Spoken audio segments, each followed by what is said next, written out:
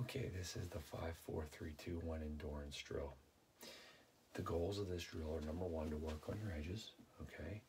Number 2, to work on your endurance. And number 3, to work on your speed, okay?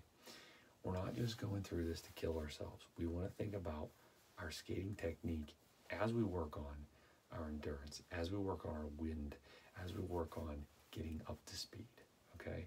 But this is going to be a difficult drill. It's going to test your cardiovascular, your heart and your lung system, okay? We're going to divide up into 2 or 3 groups of 4 or 5 players, depending on how many people we have in practice, okay? We're going to start with these 4 players here.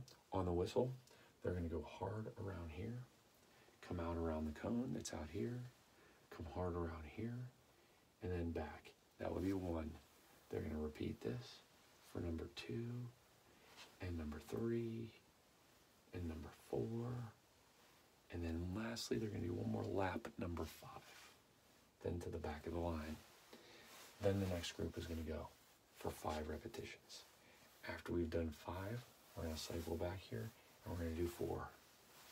2, 3, 4, working on our edges, working on our speed. When you're over here, you're going to get some water, okay?